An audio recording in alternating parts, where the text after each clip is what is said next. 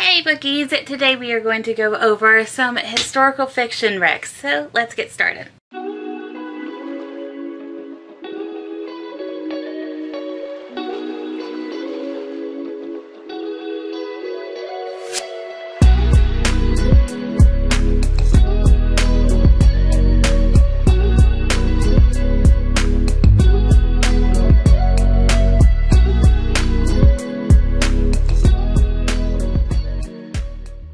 Now, why I decided to recommend books, historical fiction books, in November, I don't know. I decided to do this sometime last year, I think based on some random ass article. Anyways, historical fiction for my channel. I have a lot of historical fiction. I was raised in a family that loved history, so I have quite a big chunk of them, quite a big rec for other books that I don't have yet. And I also have some historical fiction fantasy in here that we're also going to discuss. I'm going to go over ones that are not in the fantasy realm though, so straight historical fiction. The first one that I'm talking a lot about this month is The Killing Code by Ellie Marney. I absolutely love this one.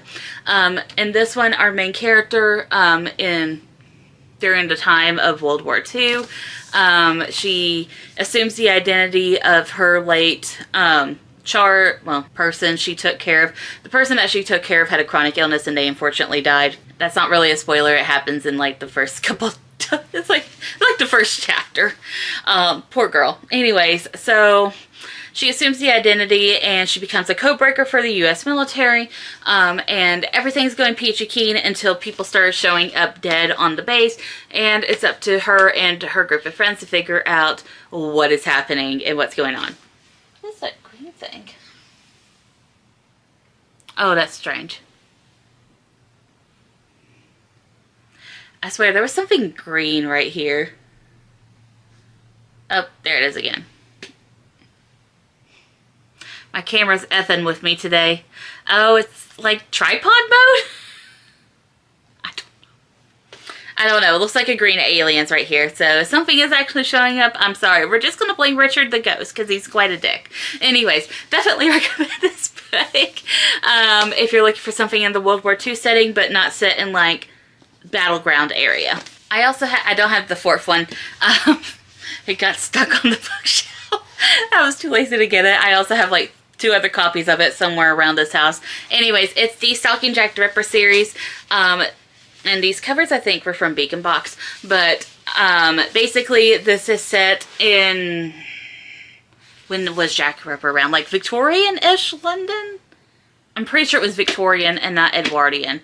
Those 2 time periods always confuse me. Anyways, set during the time of Jack the Ripper. He is out and about and causing havoc. Our main character, who is not like other girls, she decides that she wants to solve the case. She is a wannabe like mortician, something like that. Our main character decides to take it upon herself to solve the mystery using science. She's a very intelligent girl.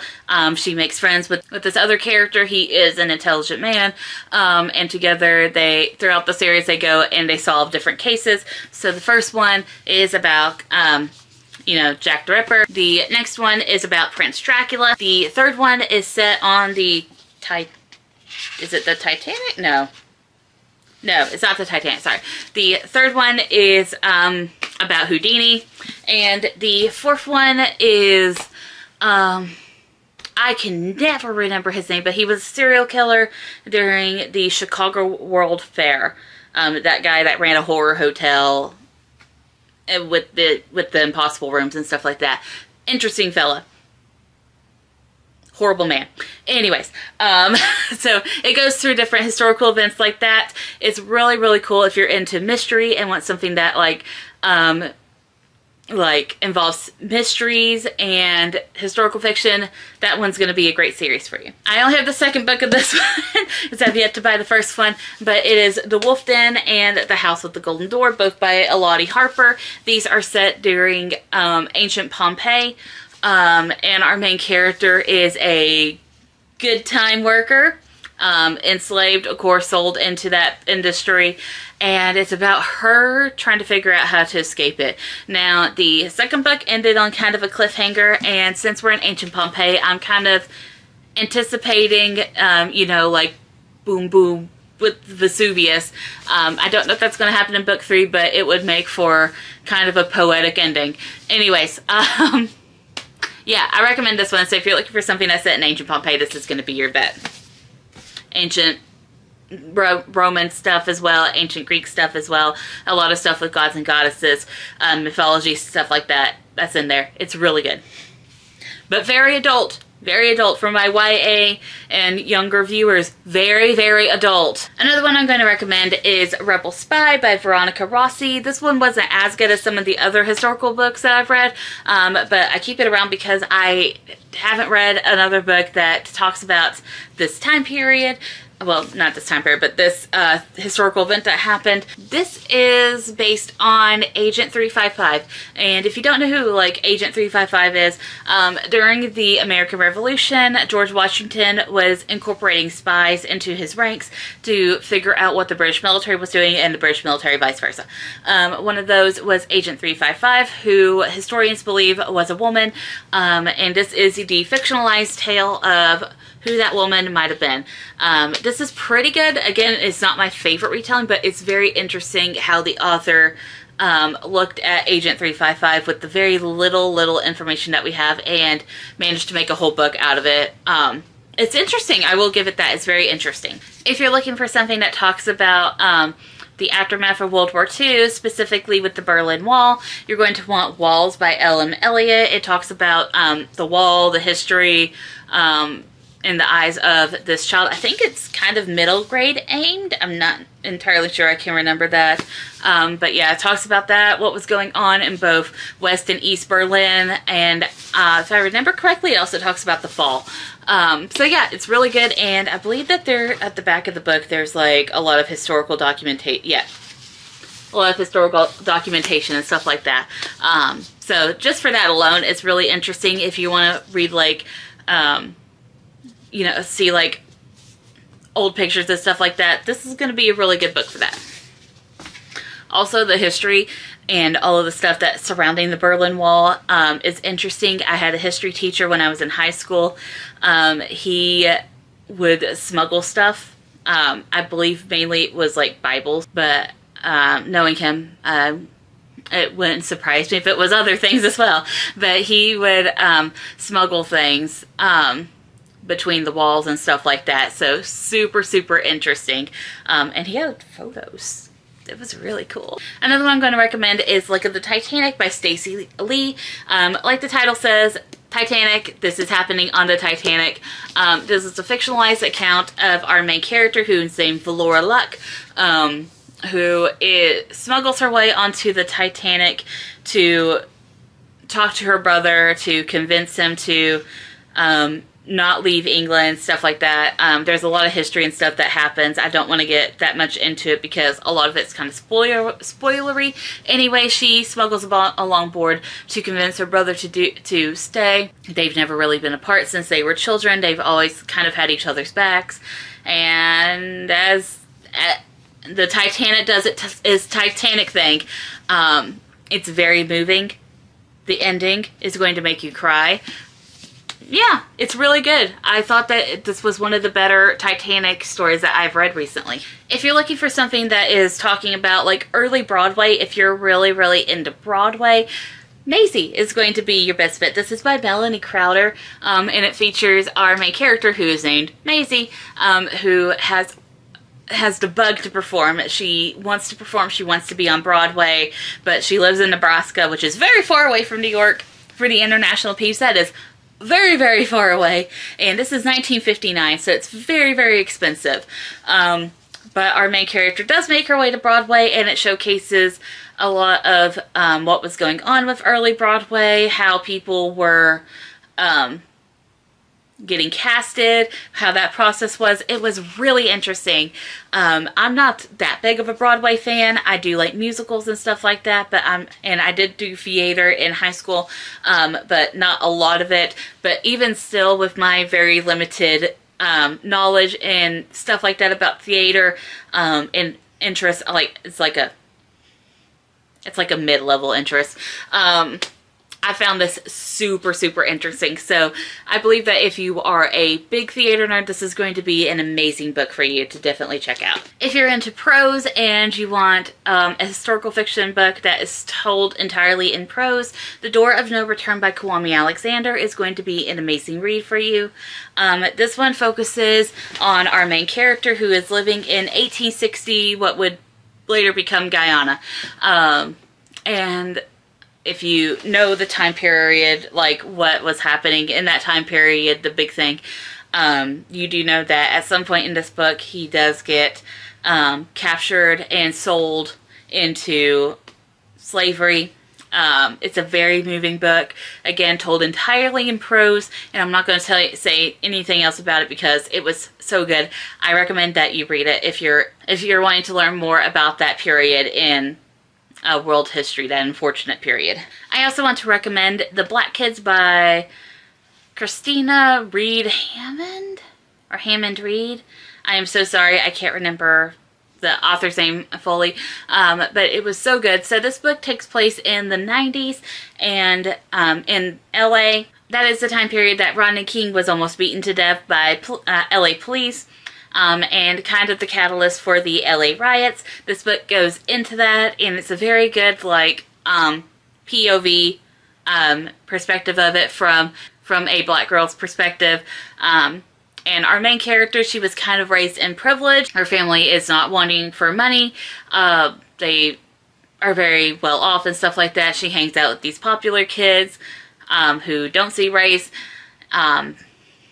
But you see the transition and you see what happens as you get further and further into the book. I thought that the book was phenomenal and one of those must-reads, something that you have to read. Another book that I thought was really good, especially from the POV narratives and stuff like that, it is We Are Not Free by Traci Chee, or Tracy, I'm so sorry. I'm having a hard time remembering authors' last names. It's like 4 in the morning. Anyways, so this book is told in multi-POV with all of these different Asian children who are put in an internment camp during World War II. America, in its very racist ways, decided that they were going to round up the Asian population. I think they specifically targeted the Japanese, but, you know, anyways, the Asian population, and put them in internment camps. These were little camps that were surrounded by fences and stuff like that. These people were held captive, basically. And despite what they tell you in the history books, it was not all fun and games. I don't know why my history book taught us that. Because, like, I remember when I was learning American history, the books, like, showed, like, Asian children playing with, I think it was marbles and card games in these camps, and, like, they were smiling and stuff like that, and it just gave out this impression that, like, oh, it was like a summer camp. No. No. No. Bad. I hate the propaganda in history books. Anyways, so this is a really good POV perspective of that time period told through multi-POV. It's really interesting. I highly recommend it. If you're looking for something that is not told a lot in American history books, and that has just now recently come to light, and I mean, like, I say recently, I mean recently as in, like, it was just now put in media, and come to light as in just came to media and told to people, and they were like, oh, I didn't know about that. It's because history books in America are just full of propaganda. Anyways, so it is The Angel of Greenwood by Randi Peake. This book is so moving. It's a love story that's set in Greenwood, Oklahoma, and if you don't know that place or anything, it was basically Black Wall Street. This area in Oklahoma was home to rich black families, lots of black owned businesses. It was thriving. It was amazing. And then the Tulsa Race Massacre of 1921 happened, and that whole area was just leveled. If I remember correctly, people describe that there were planes that were coming and terrorizing people, and fires were set, people were driven out of their homes, and it was due to white supremacy. This book talks a lot about it, and it's really, really good. I recommend it because it's one of those books that need to be taught in a history class, need to be read in a history class, because it examines a part of American history that has been covered up and should come to light and be told for centuries. That's the only way that we're going to stop shit like this from happening again, is if we keep reminding people that it's already happened. If you're wanting something that is a retelling historical fiction book, I'm going to recommend So Many Beginnings, which is by Bethany C. Morrow, I believe. This book, so good. It is a Little Women retelling set during the Reconstruction era, I believe, and completely filled with Black voices. It's the sisters in here, Jo, Amy, all of them. They are Black girls, and it's during the Reconstruction era, after slavery and everything like that. So it talks a lot about the ending of the Civil War, what was happening during their enslavement period, and what comes next. And it's very true to Little Women. It was so good. I listened to it on an audiobook, and I just absolutely loved every second that I was listening to it. I highly recommend this one. And then I have a couple of middle grade arranged books. The first one being the entirety of the American Girl historical collection. These books are so good in telling you different points in history, the American Revolution, to escaping slavery, to the immigration boom that happened in America, World War II, the Great Depression, all of those different things, the 50s, the 60s, the 70s. So good at telling all of those stories from POV narratives, from different POV narratives. Yeah, I recommend them, especially for younger readers that are trying to get into historical fiction, because they are told in such a way that it becomes really compelling for them, and it makes it really easy to learn. I'm also recommending The Bluest Sky, which I recently read and fell in love with. This book is from the POV of a little boy that is in Cuba. His family's escape from the communism in Cuba to America.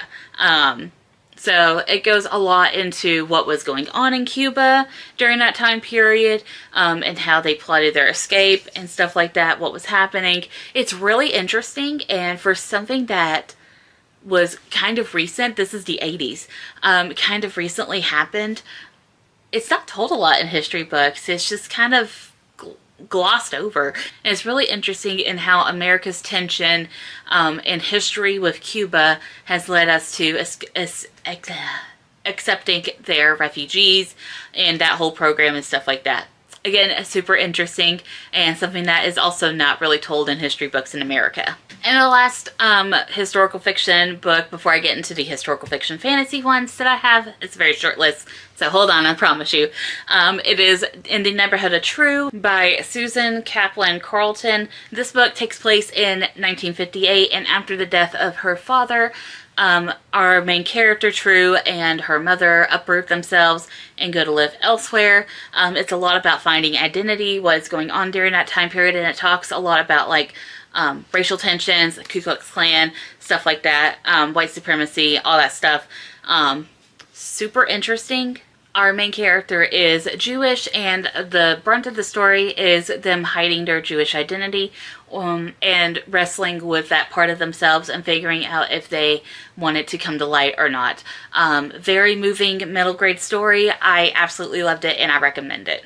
Alright, now that that's over, we have a couple of historical fiction fantasy books. So these are books that are set or kind of set in historical periods, but with a fantasy twist, like something happened and it changed the course of history, or there's powers involved, stuff like that. The first one I'm going to start off with is the Lady Jane's series, slash the one I recently read. It is my contemporary Mary, so the Lady Jane's series slash the New Mary series.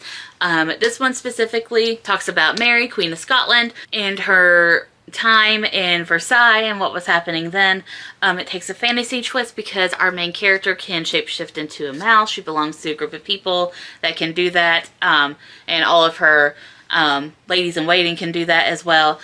So set during like that time period and everything like that. So yeah, I thought that this one was super good, and I loved how it tied into My Lady Jane, which was one of the first, I think the first Lady Janie's book. Absolutely loved it. I can't wait to read the rest of them. I can't wait to read the Lady Jane series as well. All of them have like some sort of twist to them and everything, but they're fun little books that, that talk a lot about what was going on historically during that time period. So now I have two books that are set in historical time periods, but there is a time twist to them. The first one is Wolf by Ryan Graudin. In this one, it is told where Hitler won. And every year there is this motorbike race that goes through all of like Europe and stuff like that.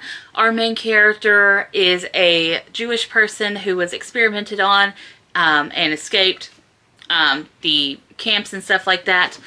And now they are working for the resistance, and they are going to shapeshift into one of the best motorcycle competitors and try to win and use that opportunity to kill Hitler. That is the plan. That is not exactly what happens though. It's super interesting. And I know it sounds so weird, but trust me on this. Give it like a couple of chapters. You'll be hooked. It's so good. And then I have The Beholder, and the sequel. I can't remember what the sequel is. I'll pop the cover somewhere on here. But anyways, this is The Beholder by Anna Bright. This is basically if there was a monarchy in America, and I know a lot of other books talk about that as well. But basically, if there was a monarchy in America still, and this is our main character's trip to find and secure a husband for the future of her people, but she starts to question why she's doing this and everything. The way that the small change in history affected the rest of the world is really interesting, and while this is mostly romance driven, this is a really good historical fiction fantasy. So yeah, that is a lot of historical fiction book recs that I have for you this year. Absolutely love every single one of them. I love historical fiction books, and I just love to read them and recommend them and everything like that. And to discover new historical events that I might not be aware of or anything like that. So yeah, that is it. So thank y'all for watching. I'll see y'all later. Bye.